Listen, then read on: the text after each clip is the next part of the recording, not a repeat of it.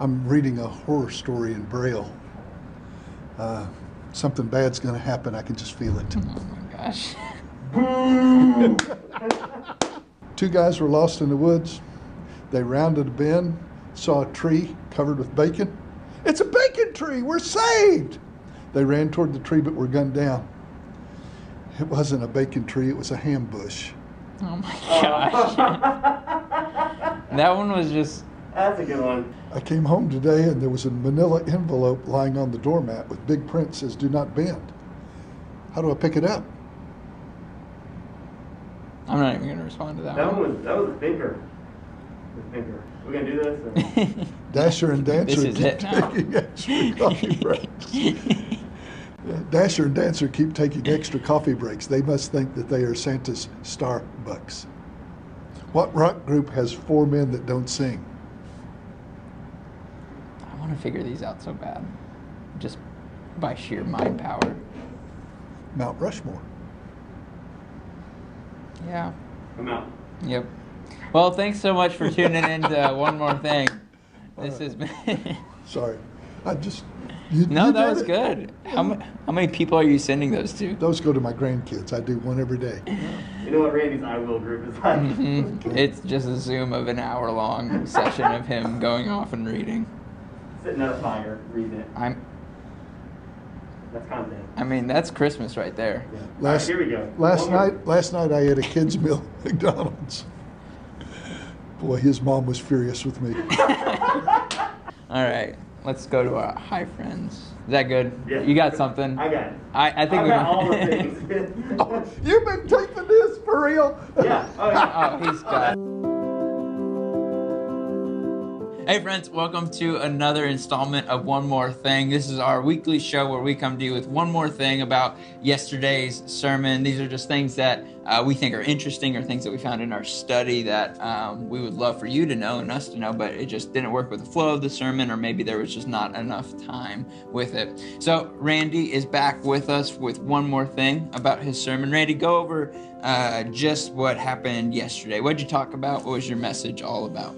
Well, we talked about Luke chapter 9, verses 57 through 62. 3 encounters that Jesus had with men who wanted to follow Jesus. The first guy came and he said, "I'll go with you wherever you want to go." And Jesus said, "If you want to go with me, it's not a safe place. You're going to be in harm's way." The second guy, this is really interesting. Jesus said to him, "Follow me." The guy says, "First, let me go bury my father." And Jesus just goes off on it. He says, "Let the dead bury the dead. You go proclaim the kingdom of God." Third guy says, "I'll go with you, but first let me say goodbye to my parents." And Jesus just says, "No, doesn't work that way. Don't look back.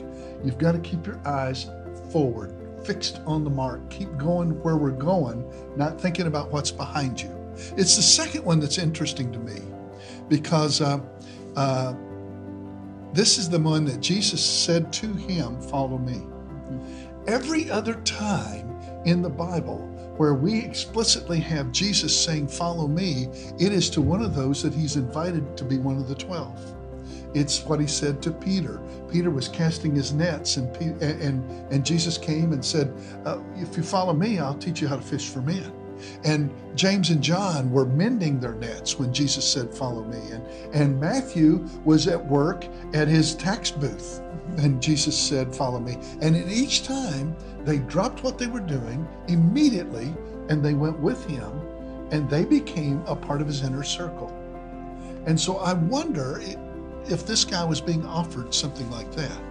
Now, what really makes it interesting for me is because of what Jesus said he wanted him to do.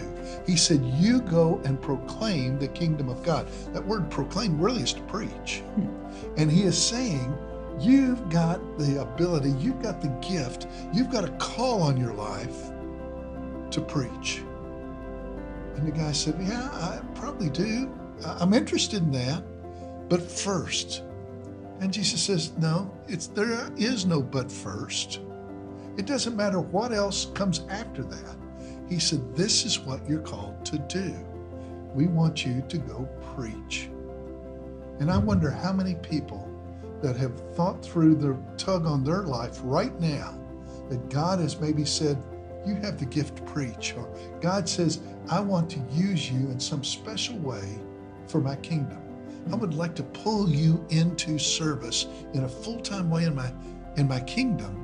And we say, but I'd like to, but first. And he says, no, let's do it now.